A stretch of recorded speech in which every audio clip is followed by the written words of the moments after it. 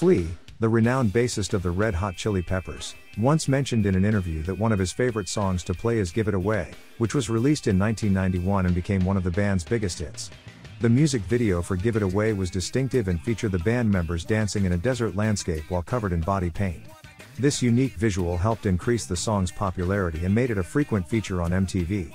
According to Flea, it's always been a song that evokes a powerful emotional response both in himself and the audience. No matter how many times they have played it, the energy and excitement of Give It Away never fades.